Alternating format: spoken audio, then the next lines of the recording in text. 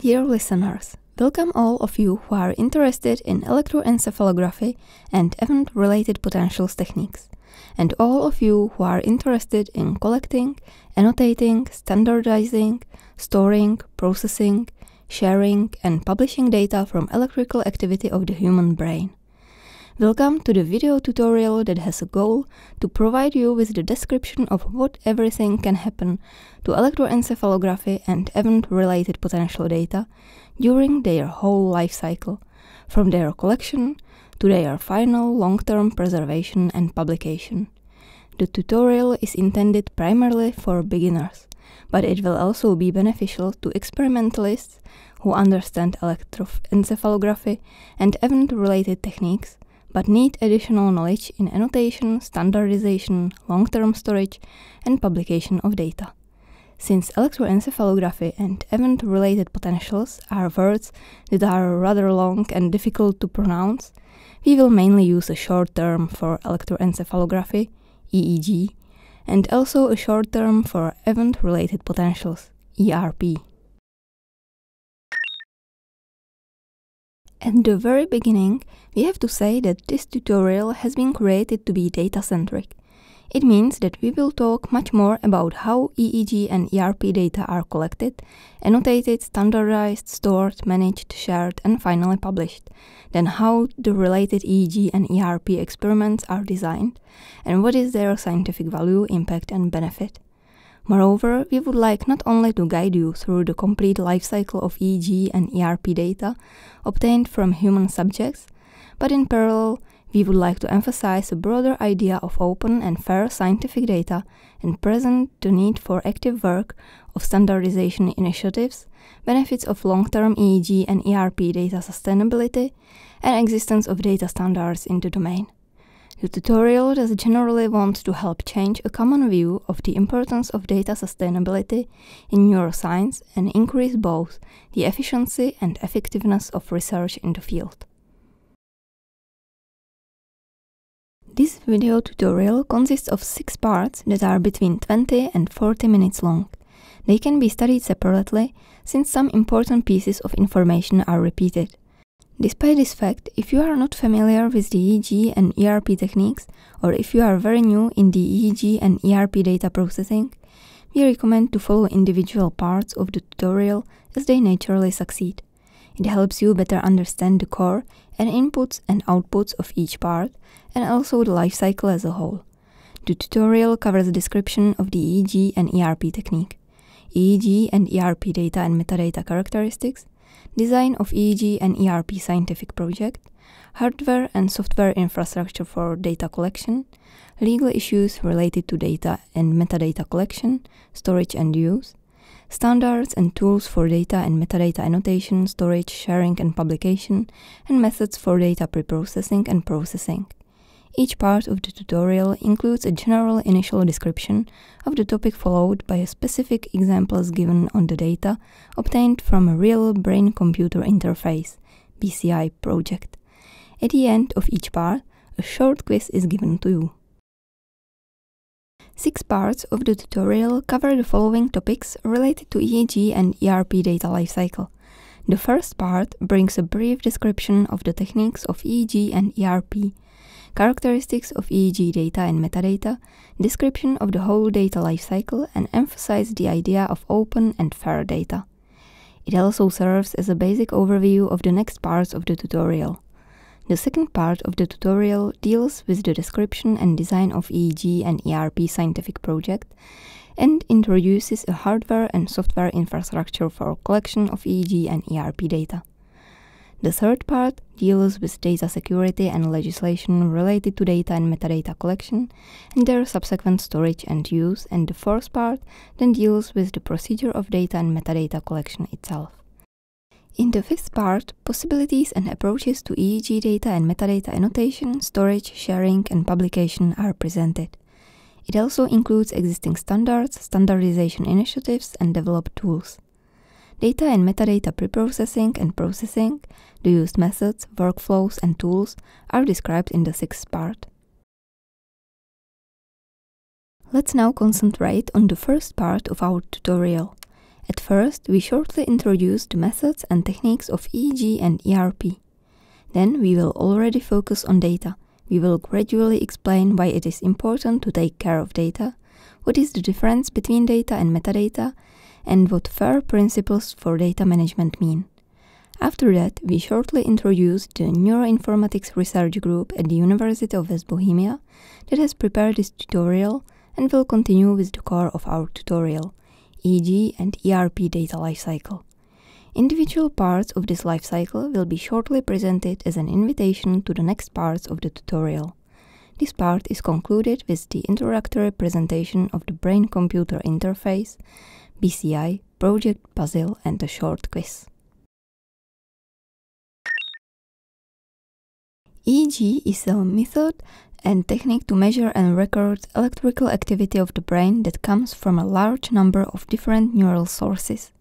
In our case, we will take into account only non-invasive EEG that uses the electrodes placed along the human scalp, although invasive electrodes are also used. Continuous EEG is a very coarse measure of the brain's spontaneous electrical activity over a period of time and investigates neural oscillations that can be observed in the EEG signal in the time domain or more often in the frequency domain. However, it is generally difficult to isolate individual neurocognitive processes and responses directly from the EEG signal. These specific neural responses, called ERPs, that are associated with specific sensory, cognitive, and motor events or stimuli can be extracted from the EEG signal by a simple averaging technique. It means that event-related potential, also called an evoked potential, represents time-locked voltage fluctuation to an event-like visual or auditory stimulus or button press. P3 or P300 component is the most known and well-described ERP component that is elicited in the process of decision-making and thus widely used in BCI systems. EEG and ERP techniques have an excellent temporal resolution, 1 millisecond or better under optimal conditions. But their spatial resolution is in fact undefined because there are many internal neural configurations that can explain a given pattern of data. Possibility to conduct non-invasive measurements and relatively low costs when comparing to imaging techniques are advantages of these techniques. Comparing to behavioral techniques, ERP technique provides a continuous measure of processing between a stimulus and a response, and thus it is possible to determine which stage or stages of processing are affected by a specific experimental manipulation. Moreover, it can provide an online measure of the processing of stimuli even when there is no behavioral response. On the other hand, the functional significance of an ERP is never as clear as the functional significance of a behavioral response. What is important for our tutorial? Both techniques need a hardware and software infrastructure to collect, store, annotate, share, and publish large amounts of EEG and ERP data and metadata that come from experimental or even clinical measurements. The inevitable goal of science is to bring new knowledge and thus increase overall knowledge of humankind.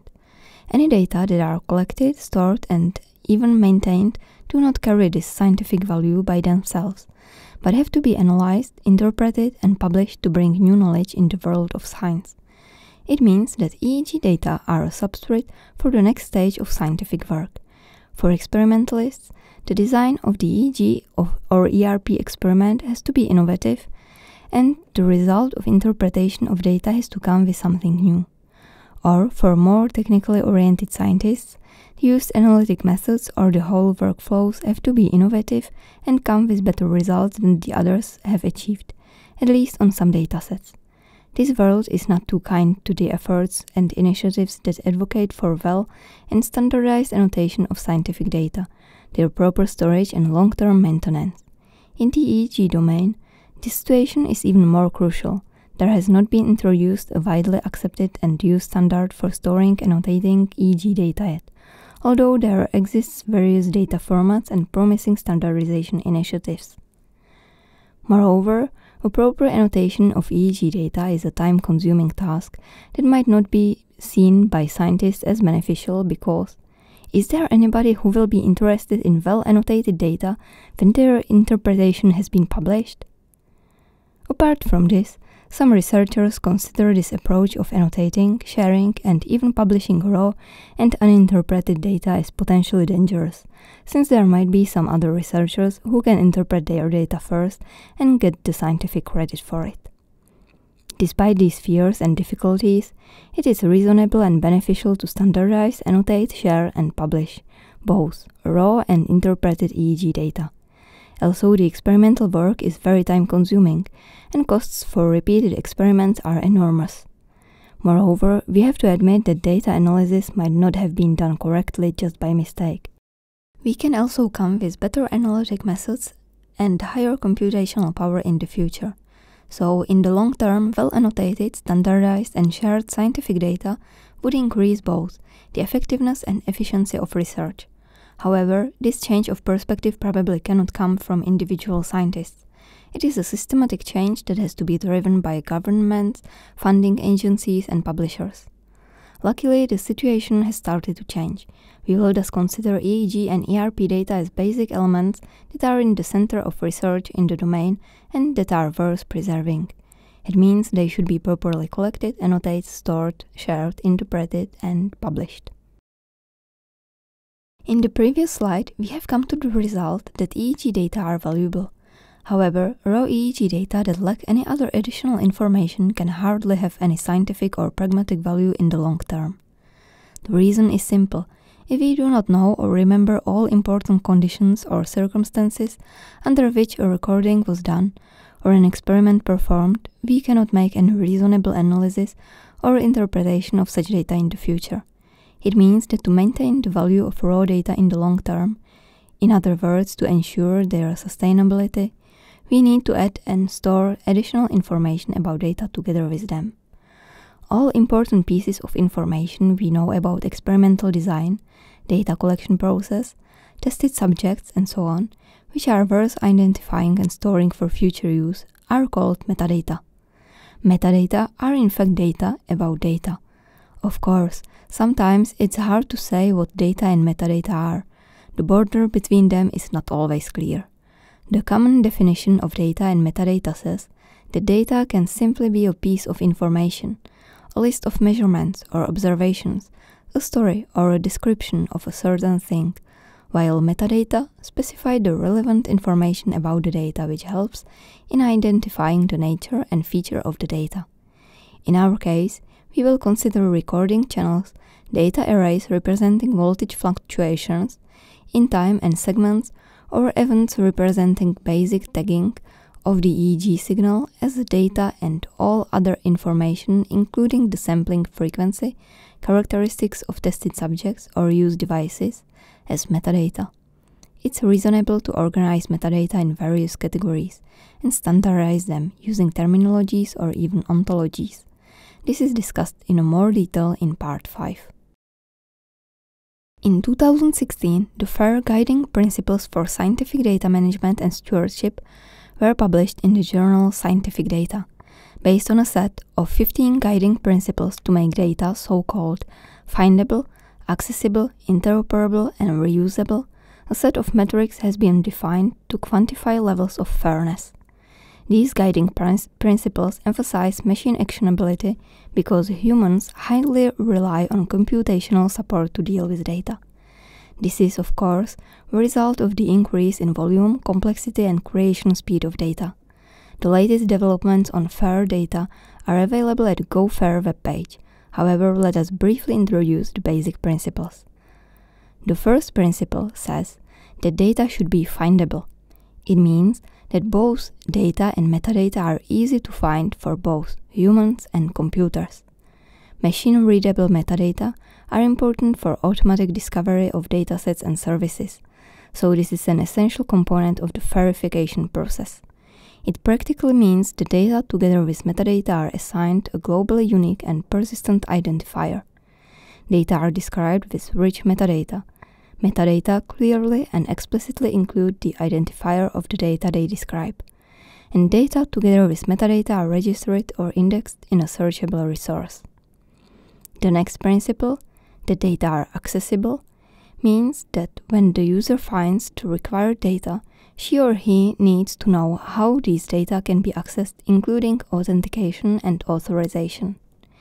It practically means that data and metadata are retrievable by their identifier using a standardized communication protocol, and this protocol is open, free, universally implementable, and allows for an authentication and authorization procedure where necessary. Moreover, metadata are accessible even when the data are no longer available. The next guiding principle focuses on data and metadata interoperability, and it is reckoned with the fact that data usually need to be integrated with other data. In addition, the data need to interoperate with applications or workflows for their analysis, storage, and processing. This principle includes the following requirements. Data and metadata use a formal, accessible, shared, and broadly applicable language for knowledge representation. They use vocabularies that follow FAIR principles and include qualified references to other data and metadata. The ultimate goal of FAIR principles is to optimize data reuse. To achieve this, metadata and data have to be well described so that they can be replicated and/or combined in different settings. It means that data and metadata are richly described with a plurality of accurate and relevant attributes. They are released with a clear and accessible data usage license. They are associated with detailed provenance and meet domain-relevant community standards. While we have mainly talked about data and metadata so far, these principles refer to three types of entities: data, metadata, and infrastructure. For instance, registering and indexing data and metadata has to be done in a searchable resource that is an infrastructure component. Now we know that not only data but also metadata and infrastructure are important for long-term management of FAIR EEG data. Before we get to the core of this tutorial, EEG data lifecycle, we shortly introduce a neuroinformatics group at the University of West Bohemia in the Czech Republic. From the previous slides, we already know or can guess that operation of electrophysiological laboratory, design and performance of electrophysiological experiments, collection, storage, management and sharing of experimental data and metadata, analysis and interpretation of these data, metadata, and final publication of results are time-consuming activities.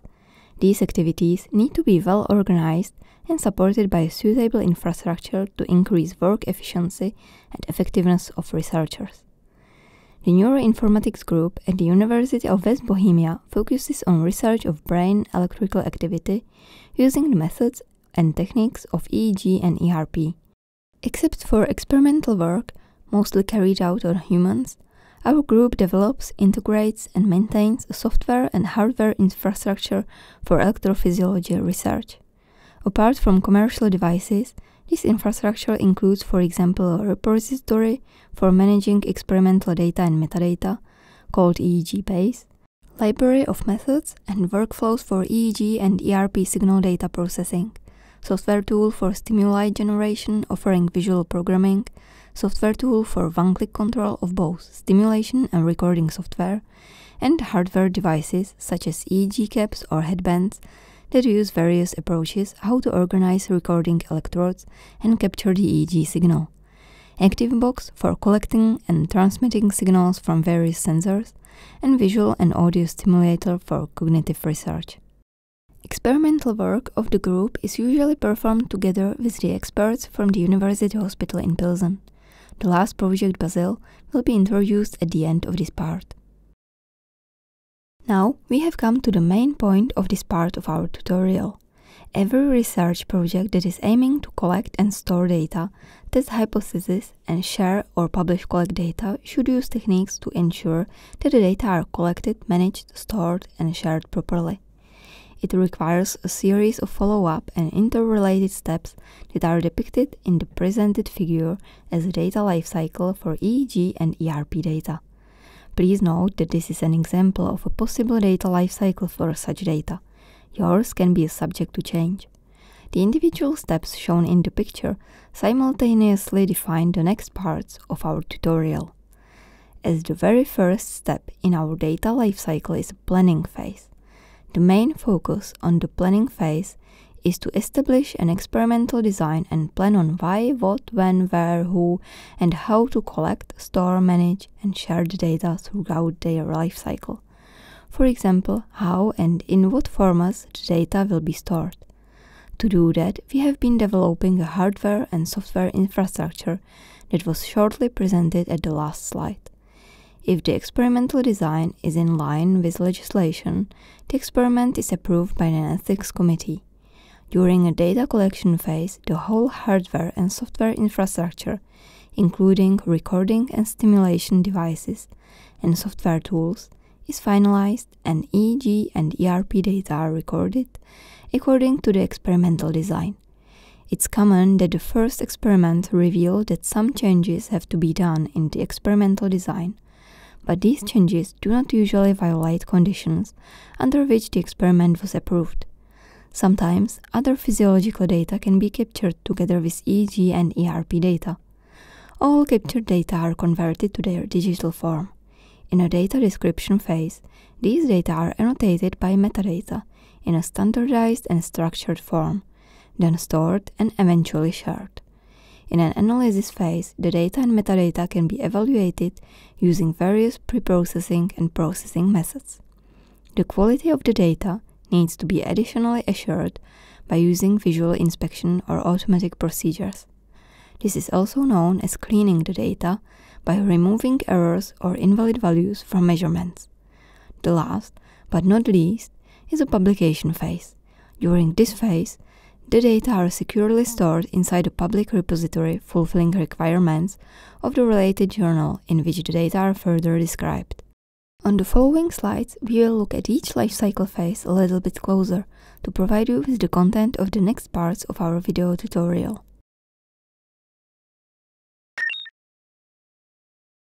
Now, we shortly explain the first, planning phase, and part of the second, experiment design phase. Both these phases are described in part 2 of the tutorial. Data security and legislation that have to be also taken into account during the experimental design phase will be described later in the third part. The main focus on the planning phase is to establish a plan on why, what, when, where, who, and how to collect, store, annotate, manage, and share the data throughout their life cycle.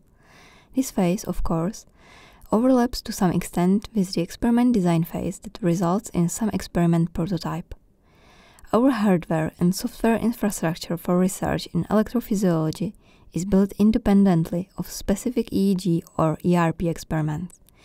In the planning phase, thus we have to decide not only what are the scientific goals of the experiment or where the experiment will take place, but also what hardware and software infrastructure will be used for collecting, storing, and managing data, or which data formats and metadata terminologies are suitable for data description.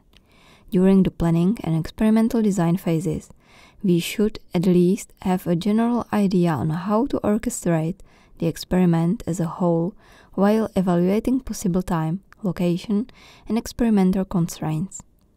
In the experiment design phase, we have to design the experiment itself and harmonize it with all related laws and regulations. Designing an experiment means to transform scientific goals to description of a real experimental procedure, decide which methods and techniques are suitable to use. In our case, we focus on continuous EEG and ERP techniques. To respect overall advantages, disadvantages, principles, rules, strategies, and best practices of each technique, and finally define and develop an experimental protocol, usually in the form of experiment prototype. To do it, various software tools can be used to create and later run the experiment. This experiment prototype, together with the overall project plan resulting from the planning phase, must be approved by the ethics committee. To take into account ethical issues and legislation related to data security and protection is an important step not only during the experiment design phase. When performing EEG and ERP experiments, we collect personal and sensitive data and metadata that are necessary for the successful interpretation of the experiment and its results. Since collection, storage, and management of such data and metadata is potentially dangerous, we have to deal with their security and restricted access to them. The term security can be defined as the way we treat and share data without them being corrupted, stolen, misused, or lost in the process. In the third part of our tutorial, we will focus on security of data collected during EEG experiments, ethical issues applied to any data processing stage, and legislation that affect the way we treat personal and sensitive information included in the data. In this part, we will also show a short example on how to refine the collected data to be more secured according to the regulations of the European Union. The first part of our tutorial deals with the procedure of EEG and ERP data collection. The procedure itself has to start with the preparation and provision of detailed information to the participant and initial settings of the hardware and software infrastructure for data collection. Prior to any measurement, each participant is familiarized with the goal of the experiment, overall experimental procedure, and related legal conditions. Then, if they agree, they sign the informed consent. Then the participant is asked to provide experimenter with a set of metadata about himself or herself as they were defined during the experiment design. Then the experiment itself is performed. The recording infrastructure commonly includes EEG electrodes to capture the EEG signal from participant's head, amplifier, recording software, and hardware device or software tool used for generating stimuli. This all has to be interconnected to precisely synchronize stimuli with the recorded EEG signal. The data collection procedure itself includes placing EEG electrodes on the participant's head, attaching any possible additional sensors, checking the impedance of the electrodes, visual inspection of the recorded data, and reactions of the participant to stimulation that is done by the experimenter, and possible corrections and experiment repetitions in case of any difficulties. Usually a short evaluation of the experiment given by the participant is required at the end of the experimental procedure. The long-term value of collected EEG and ERP data does not depend only on their current scientific value, but also on the way the data are annotated, stored, shared, and eventually published. That is why the fifth part of the tutorial focuses on proper annotation of data using metadata and introduces existing standardization initiatives and efforts for organizing, storing, and sharing EEG and ERP data. However, not only initiatives and efforts are presented, also approaches and specific conceptual and technical solutions related to storing and sharing of EEG and ERP data are described. Even the final data publication is not forgotten, and this part is concluded with the real examples of data publications. The main goal of the sixth part of the tutorial is to introduce the procedure of extracting desired information from the obtained EEG signal. It is of course assumed that we have already designed and performed an EEG or ERP experiment and our data have been properly stored and annotated, and may be shared and published to allow their reusability and interpretation. Now it's time to analyze the data. It's usually not an easy task, because EEG data are often noisy and have to be first preprocessed. However, the results can be worth it. For example, it is possible to discover how the human brain responds to stimuli. In this part, motivation for EEG signal processing is given, and then different categories of methods and software tools for data processing are introduced. After that, the practical usage of methods is demonstrated in EEG Lab on an example of the P300 ERP dataset. As the next step, the usage of methods is demonstrated on the BCI projects.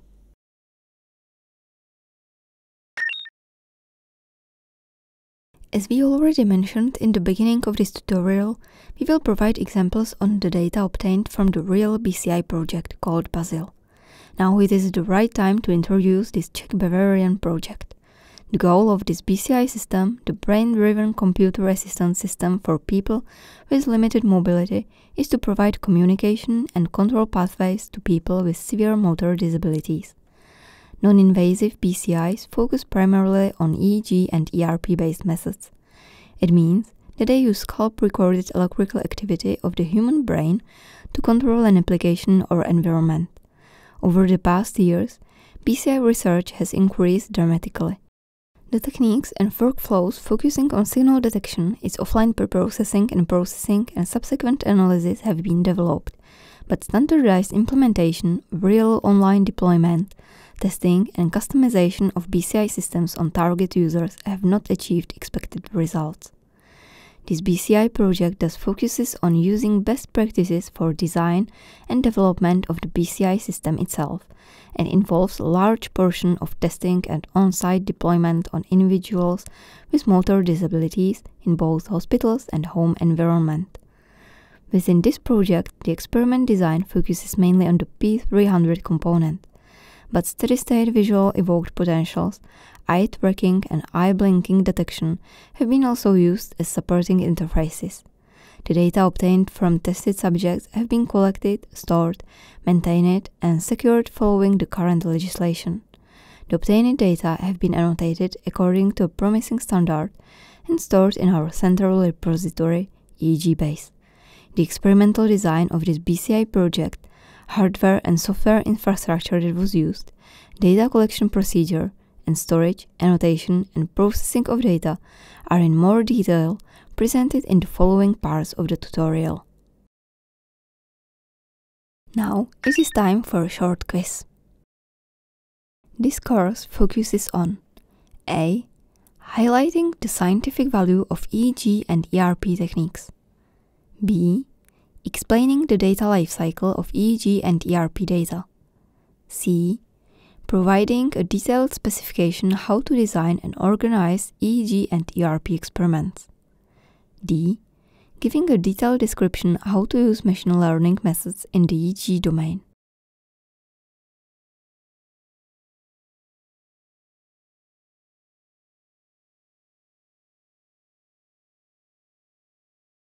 The right answer is B. Explaining the data lifecycle of EEG and ERP data.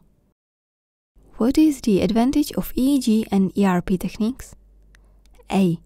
We can perfectly localize the source of electrical activity of the human brain. B. The recorded data can be easily interpreted. C.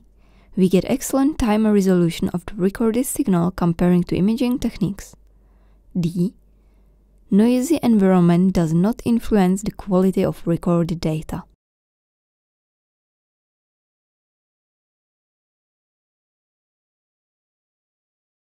The right answer is C.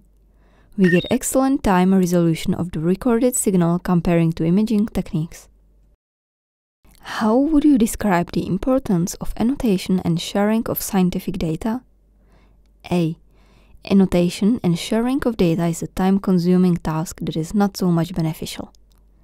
B. Data should be well annotated, stored, and shared to increase efficiency and effectiveness of scientific research. C. There is no sense to share data since finally nobody else understands them. D. Annotation and sharing of data is mainly dangerous since somebody else can interpret my data sooner than I can.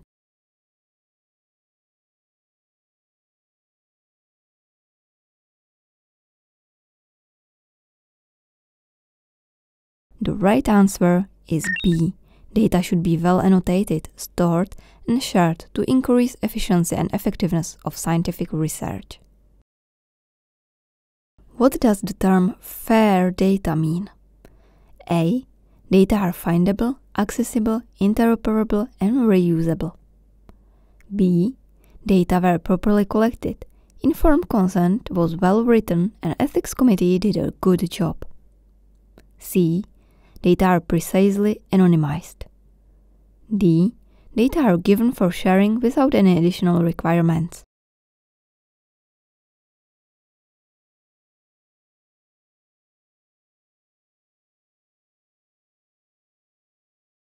The right answer is A. Data are findable, accessible, interoperable, and reusable. What do we mean under the term EEG data lifecycle? A. It describes the procedure of collecting and storing EEG data on the hard drive. B. It covers various ways of EEG data analysis and includes all preprocessing and processing steps. C. It includes all procedures related to EEG data from experiment planning and design to data publication. D. It is a repetition of the collection or analysis procedure until all EEG data are collected or analyzed.